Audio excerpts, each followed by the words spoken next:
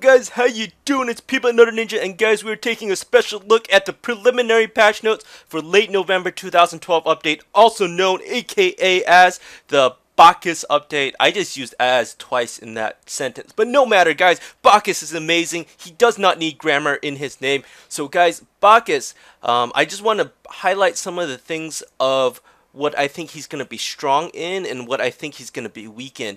And again, this is all part of theory crafting. And if you guys heard the term before, theory crafting is just an idea where you see the mechanics of the guy, you see the damage, you see the cooldowns, you see the mana usage, and you determine, and you see the utility of the god, and you kind of determine if they're going to be strong or overpowered or not. In the case of ymir, he has a stun, a slow, and a jump, all on about 10 to 15 second cooldowns, and if you combine those three, no other god in game has that combination, that triple threat, and so that's why ymir is so strong. But Bacchus, I believe, is still going to be very strong. He is going to be a hybrid tank. He's going to be more hybrid. Ares is kind of a hybrid tank in that, he can swing, you can get a Polynomicon, but Ares really benefits from having magical power. But Bacchus, what his passive and what his #1 skill both do is really buff his physical power for a long time. So we can see the passive as Bacchus drinks from his jug.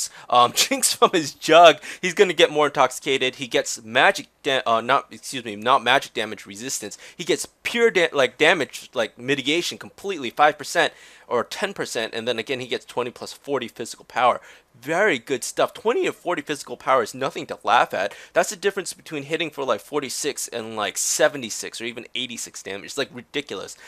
So Bacchus his first skill, Bacchus takes a drink from his jug, and I keep calling him Bacca, but his name is Bacchus, filling his drunk meter 22, 28, 34, 40, 46%, giving him a huge physical power buff at the later game for 6 seconds. So very, very powerful. But I just want to bring your attention to two things on this, is that look at this, his mana cost 170 for level 5. That is ridiculous. That is going to be a huge mana drain, and you're going to constantly be having to chug. And with this, I think the skill meditation, you're going to absolutely have to take meditation with Bacchus. You can try to supplement with mana pots, but I do believe that meditation skill is just going to be worth it. 600 gold off the bat, you get passive mana regen, and you get that 75% mana gen rebuff, and it's going to be on a 90-second cooldown. They're changing it. All skills are 90 seconds, so you'll have unlimited mana is the bottom line if you get meditation. So I think that's going to be a must with Bacchus. 15-second cooldown. That, again, this is a really long cooldown. Most other gods get cooldown reduction as they level up,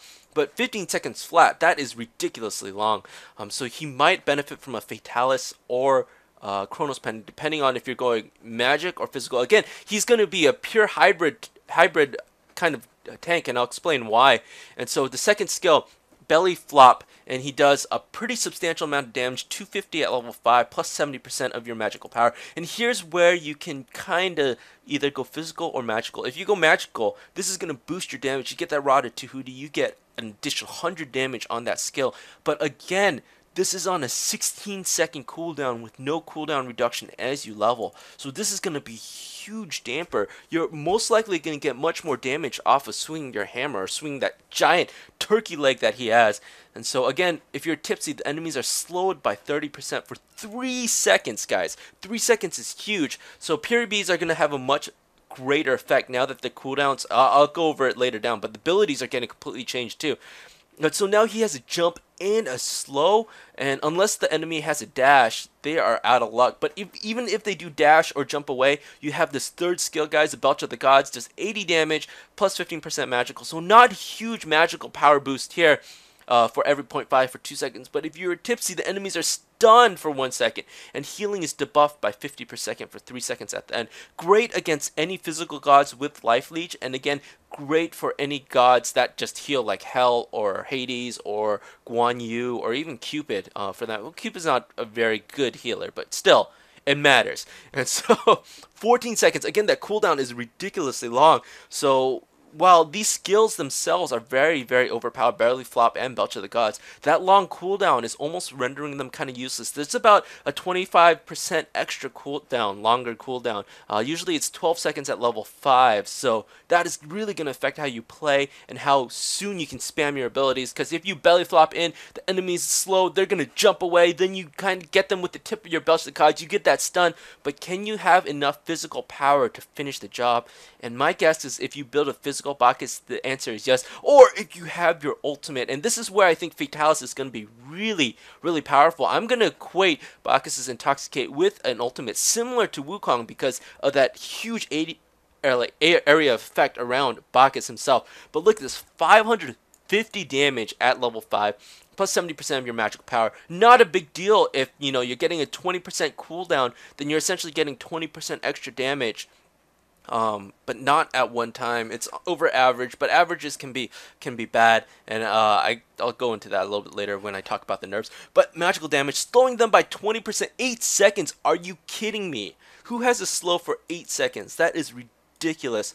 I think the Winged Wand will be much more useful just because of this skill. So if you're fighting Bacchus and you're a mage, you might want to actually invest in that Winged Wand just because he has 2 slows. One is ultimate for 8 seconds. And again, if Bacchus is smashed, not tipsy, he gains huge physical power boost. Look at this, 95 physical power boost because of his law Smite, and that's going to be really, really powerful. And I kind of have an idea that I've seen people in the video, the Bacchus reveal video, that if you're intoxicated, you kind of move left and right. So I wonder if you can strafe, coordinate your strafe, so like when you move left, if you can kind of push yourself left and then all of a sudden spin around 180 degrees and kind of strafe right to see if you can get away further. And again, I'm going to try this when when Bacchus is released sometime this week. I'm guessing he's going to be released either on the 19th or the 20th, Monday or Tuesday. So hopefully that is so. Guys, that's my thoughts on Bacchus. I think he's going to be very, very strong. And depending on if you can exploit his Intoxicate, where you can kind of strafe away if you're really skilled, because he goes in a very predictable pattern. You go left and then you go right, you go left and then you right. You can kind of boost your speed, I think, unless you're centered around your still center point. I don't know if that's the case, but we will see how this works. And so there are some general features. They are going significant in changes for Arena Conquest and in-match item store and separate first one. But let's start with the first one, guys. So Conquest and Arena modes now start with a God ban. And this is going to be awful. This is can you say troll? Let me tell you a story about trolls. So trolls are real. I was going to my home one day on the internet and I was crossing a bridge, and guess what? I got ganked by a troll, and this is exactly what this is going to do, because the top player on each team is going to be given the opportunity to ban one god. So this means that I'm going to be banning Bacchus if I'm on the first of the list. Just kidding. I'm going to try Bacchus out at least 5-10 times or whatever. And then I'm going to start banning him so that no one else can play him. Guys, this is a troll move. I don't know why they would do this. And so this is not a good idea. I think this should only be implemented in ranked matches. But I don't know why they're bringing it to all normal matches. I don't think that's a smart idea. I think everyone should be able to play every god in the normal matches. I think this should be a ranked match only process, and I totally support, but I don't know. We'll see what happens because of it. And so parties, after you kill an enemy, after you pub stomp, whatever, you get broken up after the lobby. So now you have to, now your party remains together even after you win the match. And friend relationships, guys, you now have to have consent to the friendship, guys, and you also have to buy them dinner, you have to hold hands, and you have to go for long walks on the beach. And so then you guys can finally be friends. So this is managed all from the social menu. Cool stuff. They changed up a tab for recommended items, so I don't know. I never liked the recommended items to begin with. And now separate first win of the day bonuses for Arena Conquest and Joust. So you guys, you can get 300 favor for playing maybe like 1 hour, probably 1 hour of gameplay if you get all wins. And then you just get 300 favor for the day. Very, very good. I play a lot of Arena myself just for the extra favor. Right now, Arena has the highest favor rate. You play 20 minutes and you win, you get 50 favor. You play Conquest for 20 minutes, you get about 34 to 40 favor with a win. And so it's Arena's faster and quicker for me, at least. And so methodology for seeding has changed, so your ranking is going to be changed. I think they just need to rehaul the entire ranked match in the whole ranking system, because I've seen people that are much worse skill, have much less wins, much more losses with higher ranking, like 3,500, and I'm like, okay, there's a huge flaw in that. And so, and now Arena and Conquest matchmaking is now on 5-minute matchmaking timers. Again, I don't know. I don't really like this, because if you get queue locked, or if someone leaves the queue and you get they deserted status, blah blah whatever. Guess what happens? You get knocked with the entire 5-minute wait. But I guess originally you were just waiting 5 minutes anyways, so it's gonna be either pretty much on par or slightly better. Unless you have a lot of levers, and unfortunately you do have a lot of levers in that queue. And I think they should really revamp the lever system. I don't think it should be like a 10-minute penalty, but I think you should take away some of the favor that they've have stashed, and this can go super negative. And I think this would be a good remedy, just because that got the goodwill bonus. It's like you get extra favor, so it's not really like you're losing anything when you go from 100 to 0, even though you really are. You're losing out on 30% of your favor. But if you rather just take away from the stack of favor, let's say they have 8,000, you take away 30 each time they leave a queue, or they take away 50, and if they desert a game, you take away 150 favor. People will not want to leave anymore. Even though that favor is free and you don't really need it. Maybe high ranked players, if they queue like 40,000 favor, some people have, then they'll just leave anyways if it's a really bad system. But that's fine, 150 favor out of their pockets. I think that's fair. I think that is more detrimental, and that makes a larger impression on the player, rather than having this like goodwill bonus and you lose it and you're like, I don't care, I don't even know what goodwill bonus. Half the people don't even know what goodwill bonus is on the game. They just see it's 100%, it's probably a good thing, and they probably see it gives them extra favor, but not sure how much. And so now challenge queue for Arena. If you want to go try hard mode in Arena, all the power to you. Spectators, and death recap has been moved to R. And why did I die? That is pretty good. So now there's 47 new voice commands. So this is going to be troll-tastic. I enjoy it thoroughly. Arena now only starts with 1,500 gold, so you can't buy everything you want. You can't buy that level 2 warrior tabbies and an executioner right off the bat. So it's a good change, I do believe. And there's now a quick cast button, so you don't have to hit 2 and then left click, or 3 and left click. You just automatically set this, and your abilities will fire immediately upon releasing the abilities button. When the ability button is pressed, you can still see and adjust the ground target. So very interesting. I think this is going to be pretty good. And so guys, here's another big change. All abilities now on a 90-second cooldown. All abilities priced at 600 gold. So guys, if in the beginning this is going to be really powerful. If you start off with a creeping curse, that's an automatic. Oh wait, and this part here, passive portion of all store abilities is now always on. So if you start off with a passive like Creeping Curse 10% slow all the time, that's on all the time. You don't have to like trigger your thing. Hand of God, you're always going to get that life steal. And meditation, you're always going to get that mana regen. So I think meditation right now is going to be one of the strongest. Creeping Curse is definitely going to be strongest. And purification beads, you get a 20% passive cooldown reduction. And if you're going with tank boots, reinforced boots, and you get puri beads, you're not going to be stunned worth anything.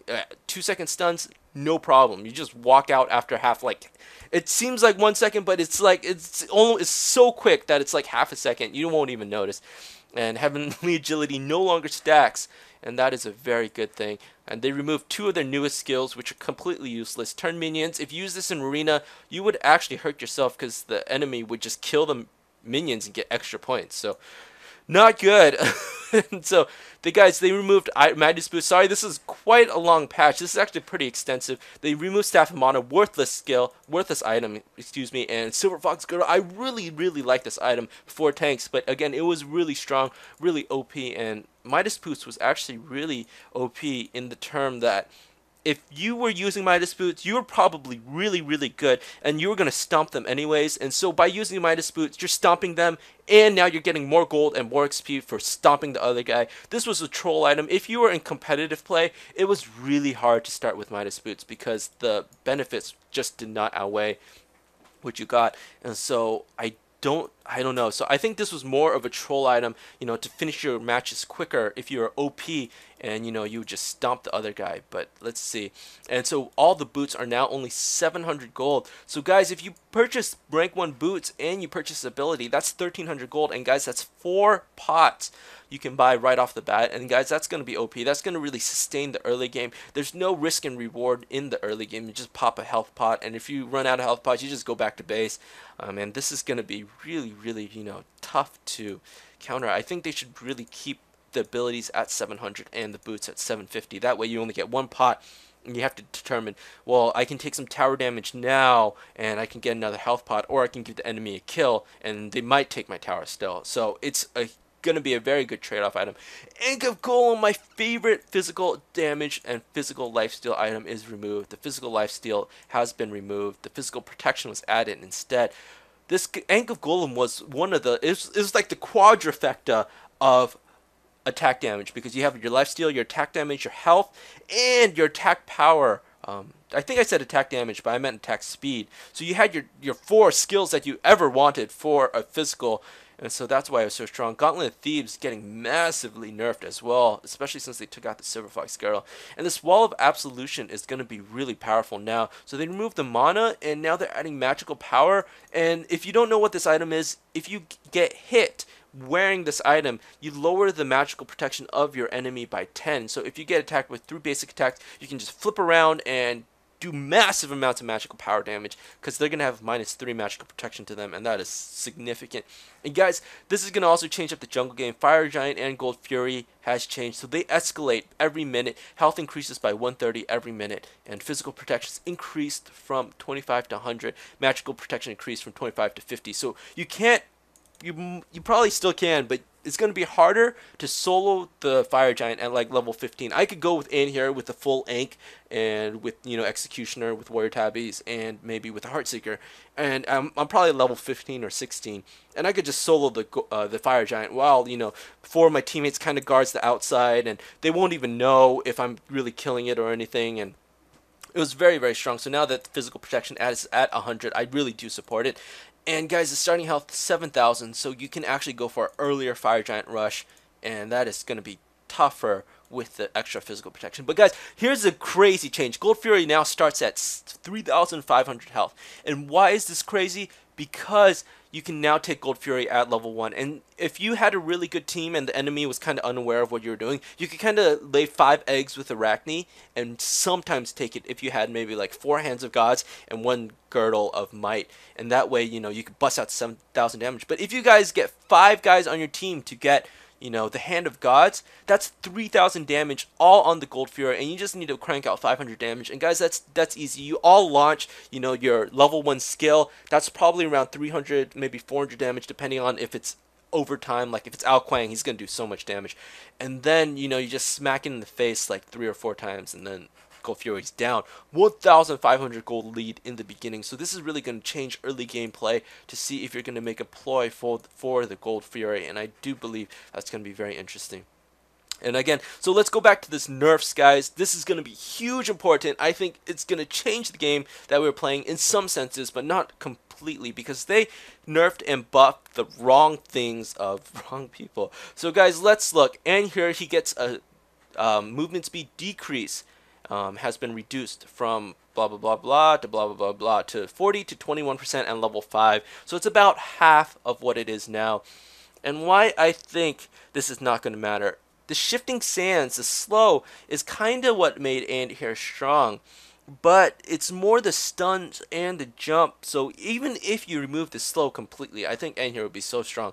And here's the jump. The cooldown has been increased from 13 to 15 seconds. So if you were a smart Anti-Hair player, you were not using number 3 to jump in. You were using 1 and 2, to kind of slow and then maybe get a lucky pin off. And the only time you will use number 3 is to really jump away or to jump in to get that last kill, maybe with your ulti.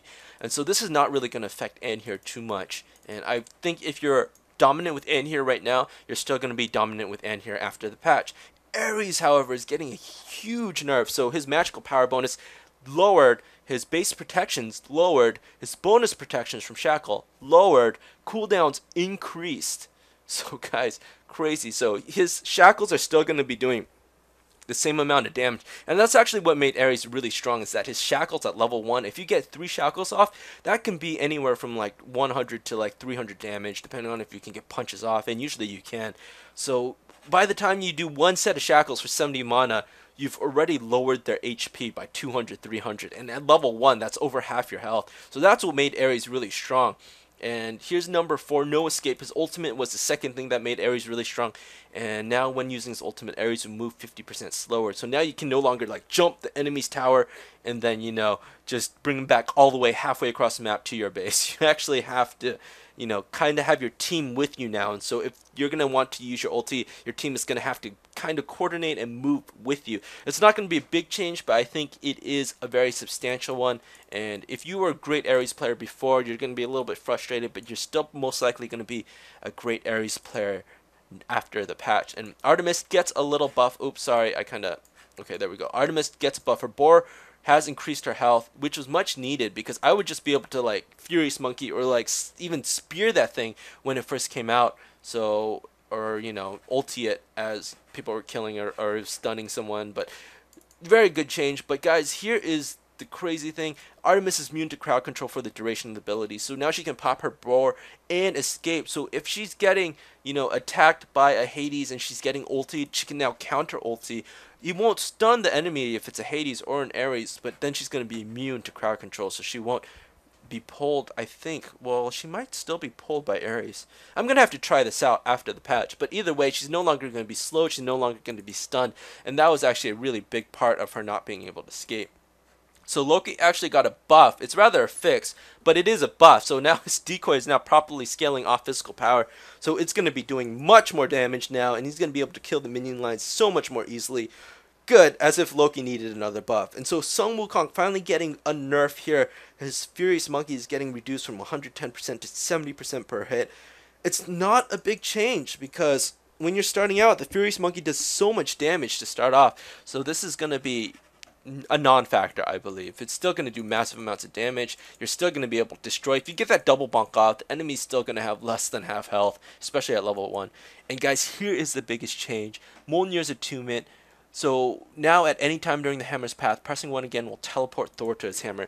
Thor is going to have a hammer flash, and I did release a video about this earlier about the hammer flash, and I thought it was actually going to be a flash ability, but I'm so glad it is not. I'm glad that it is just Thor, but this is going to make Thor incredibly overpowered, because if you're really skilled with him, this is going to really increase the skill cap. You can get a double hit off with that Mjolnir's attunement, and when the hammer is on its way back, and after you get that second hit, guess what? You hit 1, and then you instantly spin to win, and you can maybe take down the enemy down to either 75 or even kill the enemy completely, because Thor does so much damage.